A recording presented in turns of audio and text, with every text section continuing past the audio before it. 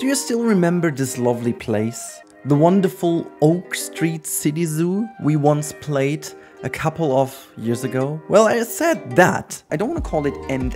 It's actually an end for the moment. Well, that was a long moment, wasn't it? Today we're back and we're going to fix Oak Street Zoo. It's gonna be exciting. It's the first episode of some where we're going to fix up this very hippo habitat in front of us. I've been doing this more than 2 years ago, and it is really not good. It's really bad. Honestly, it's one of my most bad habitats I've ever done in so many ways. I'm going to explain in the video, but now let's jump in and do the refurbishment. Okay, so first things first, this habitat has many issues, and I'm gonna pinpoint those issues now a little bit, but I'm going to talk to you more about those at the end of the video in the real-time part. The habitat is not going to be fully finished because it needs to be tied into the area, so there's more than just this habitat. But let's start with the most obvious. I made this whole thing for the Overpass, and see, this video is also partially a reason why YouTube at some point is super annoying. This video, and I feel totally confident to say that, has been one of my worst ever made. It's not that I at this time meant to do a bad video, but looking back at it, I can very well say I tried to do something which kind of worked out. So I wanted to use or abuse the technique, how you can make these tunnels and, making people go under the water volume, which kind of worked. But the rest of this work was really not there. And it's been one of these examples where the franchise mode disease, as I call it, creeped into me, where I just wanted to finish the episode in the given time rather than making something really good. So one element of the whole thing is really good, and that is this overpass over here with the hippos going from A to B. But the rest of it has absolutely no cohesive meaning to the zoo or to the build or whatever. It's just like a slab of land, but it could be so much more, and it's very well located actually in the zoo, and there is a lot of things we can do with it. Now, this has been a franchise zoo, so most of the things you see in the zoo are kind of well ran in terms of having ATMs and benches and bins and education boards and stuff like that. I kind of want to maintain that in a way, but as this is sandbox now, I kind of got rid of my disease, I basically put a aspirin in. Is that even a thing in English, or in England, I should say? I mean, it's the wording of this medication, but whatever. And we got rid of it, got rid of the headache that franchise mode sometimes gives to me, and mostly that was the constraint of being in a time limit, since doing it as like a let's play part. Whatever, we will have a let's play part at the end of the video for all of you who like the let's play part. Now, the FixerUpper of this zoo is something that you guys all voted for, so hopefully you're all there. But now back to the mystery of YouTube. This video in the past has had quite some views. I think it's been almost 15,000 plus views, and if everything goes as normal, this video over here should not even have 1/3 of the videos, despite the fact that my channel has almost doubled the amount of subs, and the game has evolved quite a bit. But the recency element of video and stuff is always a thing, and back at the day, this new Overpass thing was kind of something special that hasn't been seen so much before, and so that gives the video acceleration beyond its capabilities of being a good video. Now, what do I mean by that? Well, actually, the thing is, building this Overpass with the technique isn't that hard, and I made quite a good kind of screenshot and stuff like that, but this is it. The video did not deserve that many views. I've got other videos that took literally 100 times more time and effort to make, and they not even have 1/10 of the views. It is fun, and so this refurbishment is always kind of fun to do, because I almost always remember every single video I made. I do have quite a photographic memory, and I'll also do have quite a good memory in terms of what I did when I do certain things, like which kind of music I was listening to or audiobook or whatnot. And I really do remember that I listened to an Eminem album during this build, and it's been the last time before I came back to Eminem beginning this year. So that was the end of this, basically the beginning of the big gap I closed at the beginning of this year. Now, I talked a lot about the caveat of this build and blah blah blah, why it was so bad. Now we turned it good, and the first thing I did is I made a massive cover for the ugliness of what this tank is. So as in a real zoo, and to tie it in, you need not only massive structures that kind of look good in a way, and I decided to go to this very much already proven method of using these fake rock thingies as like a wall, putting some, you know, mud pieces in, stuff like that, making it look like a bit of grunge and here and there, and then putting in a very classical zoo fence. I mean, remember, we are going back into a kind of a city zoo vibe, which is cool because I've never done this really as in a speed build for sandbox, which is pretty cool. It's been also fun doing that for a franchise, but now we are doing it a bit more severe in a sandbox build. Also, I may add that I will keep the settings on with franchise mode, so that means our animals still require all the things that they would require in franchise mode. The only thing is that we do have infinite money, and I will eventually turn off education because I still don't like the way how the game handles that, but that's a different story. Now, I started with these gigantic covers and like a classical zoo fence over here. A couple of things I will do, as you can see very much at the beginning, at the oh my god, at the screen right now. I'm not going to put the fence super perfectly fine down to the path. The reason why I do this is to take a little bit away from the absurd perfection that these pathings do in the park like this. I didn't fix up the left hand, but you will see in the video that I do fix up the right side. So I will always add a couple of decals here and there, a bit of dirt, a bit of, you know, all. Like in a zoo, you will never have that perfect edge, and you will never have that perfect pathway. So this is why I do put these things always a little bit offset of the pathing, and then later on I'm going to put certain things in to make it look good. I say always, but I mean often. Sometimes I'm just too lazy to do that, and sometimes there are obviously also moments where perfection makes sense. So if that is, it always comes down to what your story is you want to tell. So if you want to tell a story of an old city zoo that has, you know, been there for a while, and most city zoos are quite old, in at least like in Europe. So if you're lucky, they have seen the sign of the times and got rid of most of the animals that never will be happy in a city zoo. But, and you know, then the zoo itself will also feel old. You've got a lot of grunge in, you've got a lot of old concrete, you've got a lot of dirt, and a lot of stuff is overgrown, and, you know, especially maintaining a zoo like that is quite heavy. So these things come into play when you consider designing it realistically, or not even realistically in a way that you have to be very realistic with everything, but selling the idea of a certain area, making it look like as if it could be from a city zoo. These kind of things help if you think about these.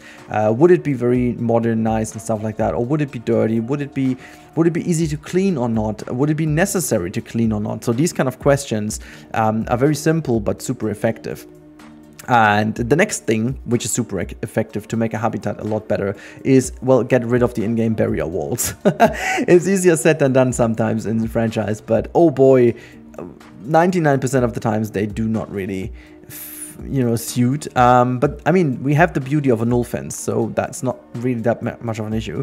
And I wanted to have some more fences. We do have the hippopotamus in here, so that means they are very easy to contain when it comes to making fences and stuff. You just need to have a massive fence and either a ditch or water in front of it, and you're good to go. So they can't really jump or anything, but they're pretty strong, so consider that. So whatever you do, you need to always keep in mind that they're rather strong, and you have to have stuff that, you know, kind of stops them from running into something. So I put a little bit of a water bottom down there, as if this could be just like a natural barrier. They could drink from it maybe, or just, you know, go for a little bath. And then we have obviously these two massive bottom of waters.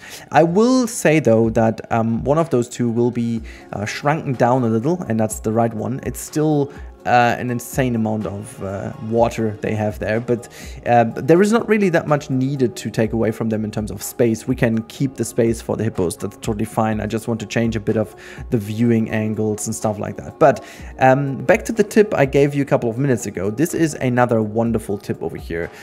Basically the one person who reminded me of doing that is the wonderful Lighter. He did this in my realistic zoo habitats, or as we call it nowadays, the Rudilistic zoo. And if you put down bamboo in real life, I don't know who of you has a garden or has ever worked in a garden. If you put down bamboo, it will spread. I'm gonna say it the way it is.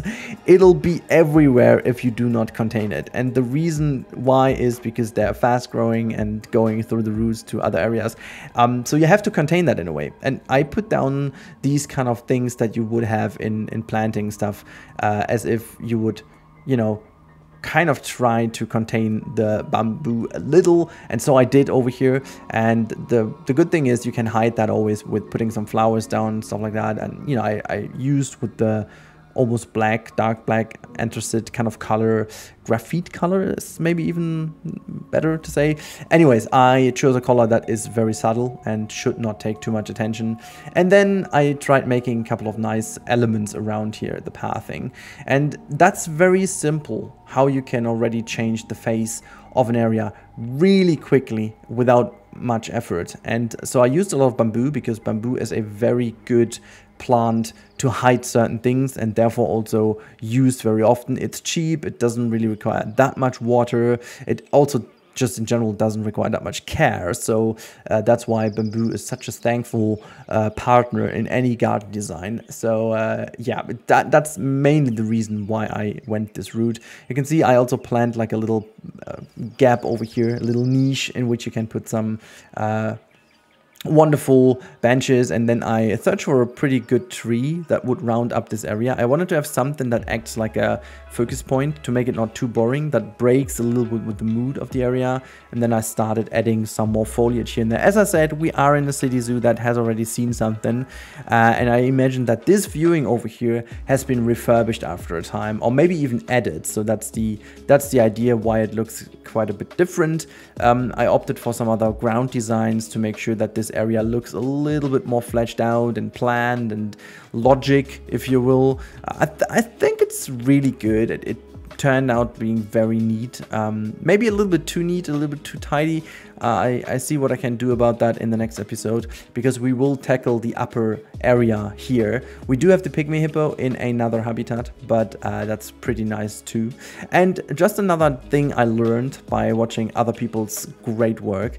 So what you do also want to make sure is that certain viewing angles, especially these big windows, are not very visible for the animal actually. So you want to make sure that they do not feel stressed, especially hippos. It's not a good idea make them crush into a glass wall. So I put a lot of stuff in front of it so that the hippo is not really connected too much to the grass, and I mean, yes, to the glass, but people have to still get a view of them or like a glimpse of them, and that's why I put in these gaps in between, so you can look through the elephant grass into the habitat, still get a glimpse of them, but the hippos are not annoyed by the people too much. At least that's the idea.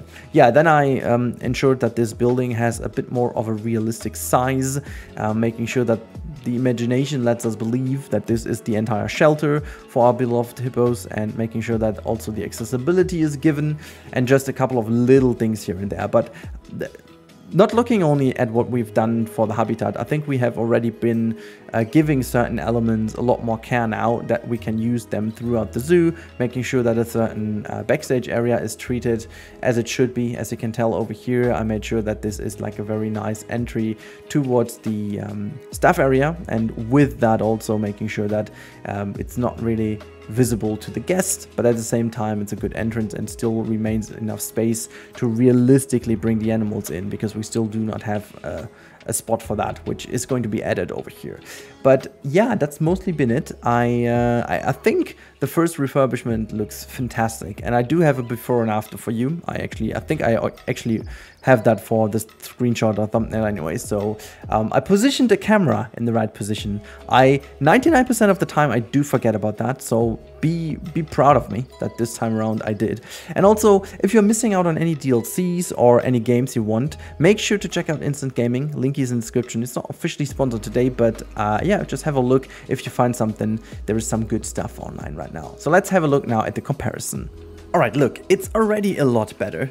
We are in the camera that shows the comparison between before and after, but as promised, I will guide you through what I've changed here and what will change effectively in this area. Now, let me jump out of this one and show you around. I think this is very important. As you can tell, the entrance to this whole area has actually become an entrance. You don't even see this tunnel so much anymore, but you can see them go over, and it all becomes a little bit more exciting once you go here, you know. It just makes so much more sense to go in to actually see something and not have this already spoiled to you from the beginning. A couple of little fixer-uppers have to be done in here, but most of it, I like the simplicity of it. But there have to be some rocks and stuff over here that looks kind of unfinished, but we'll do that. The reason why I didn't do this in today's video is because I want to tie this all in with this plaza. Now I'll get to that in a second. Let's first of all have a look at what I changed. So first things first, I said that we changed the main look of the entrance to that area, but we also changed this entire viewing. It is still an insanely big viewing, and I am not entirely sure if I will leave it that way. I mean, let me just get a person for scale. There you go. You can just come over real quick. So, as you can tell, that is pretty insane over here. I mean, this is, what is that, 6 meters, 8 meters? I can't even tell. Could have been 8 meters. Let me just quickly measure that. Because it is absolutely ridiculous to have something that large. Yeah, it kind of is 6 meters. Yeah, it's almost exactly 6 meters. I don't know, maybe 4 would have done it too, so maybe we're going to lower this all down and make like a much bigger habitat for them, so to get the point across, and that will also make the waterfall more beautiful. The reason why I haven't done this is pretty simple, because it's all tied together with this huge habitat in the back. So I will need to make a huge change to this entire area here, because that is part of the larger Africa area. So we do have the hippo here, which is good, but we also need something bigger over here. Now, it's going to be exciting because I may be able to bring those two together in a much nicer way and much more city zoo style. And this would be an entire water management that goes all the way down here. We could connect all the buildings. It makes a lot more sense to me to really boil this all together. If you have ideas, please let me know in the comments down below. They would be of great value. Now, this wall for over here is maybe just like a placeholder, but what is not a placeholder is how I have tackled this area. You can see there's like a little ditch over here now with a couple of plants that need to be lowered down as well, just to make it look better. Yeah, whatever. Gotta have to fix this with the whole overhaul. As you can see, there's also quite a lot of litter over here. We've got a new viewing opportunity with these glass panels over here, and again, the same as said in the time-lapse, I have to make sure that they don't come too close. So gonna put some pillars and polars and stuff in front of it. But also, the main building on the other side is now more or less done. I will just cover up these things a bit more tidy, put some concrete on the ground, put a like door here. Actually, you know what, we can just copy that over and then just plop it down here. Already done, so that's the easy part. And yeah, I'm not sure what I'm going to do with this side. Maybe just a couple of rocks here because no one can see anything, and that is good. So there's like a floating tree here. But yeah, that's the main idea. It still is relatively humongous. So I may also just shrink down the whole habitat a little and give the Africa habitat a little more space. I think this is the most realistic thing I will do. But yeah, so that's the refurbishment part 1, I should say, of Oak Street. Just to give you a little overview, there is quite some stuff to do. There are some areas I'm very pleased with. For example, the entire Australia house is pretty neat. I may just add a couple of little things to it, and that's that. But also, some of the other areas are good. The gorilla area is nice. We just need to do some little fixer-uppers here and there. We also can get rid of these glass panels. They have only been here for the stress factor, but we will be able to do that in a different way.